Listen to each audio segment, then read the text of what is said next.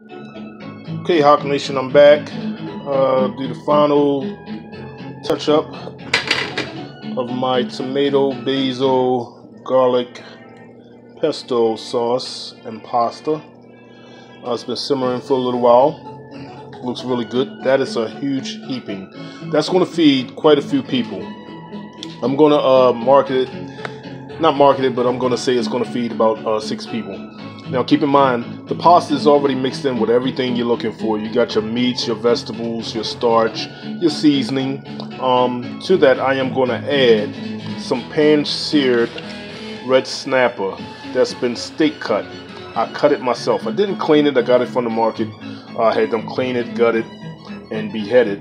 And I saved the gutting and the head for my garden. It's going to be compost.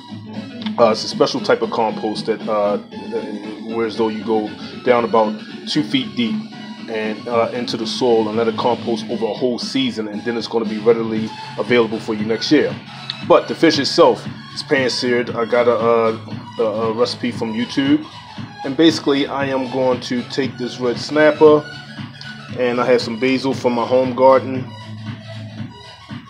and just place it in the pan.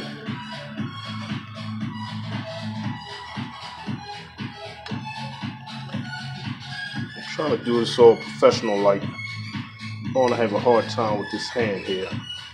So guess what? I am going to use a spatula. Get one and I'll be right back. Okay, so I have my spatula again. I want to turn this down some more. So I am going to add the pan-seared red snapper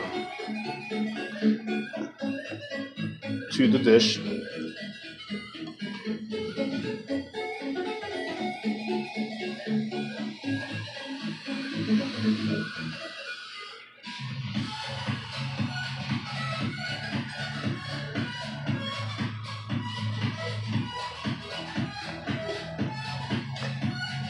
And even some of my basil from the home garden. Sprinkle it on top. Let it simmer for about another 5 minutes.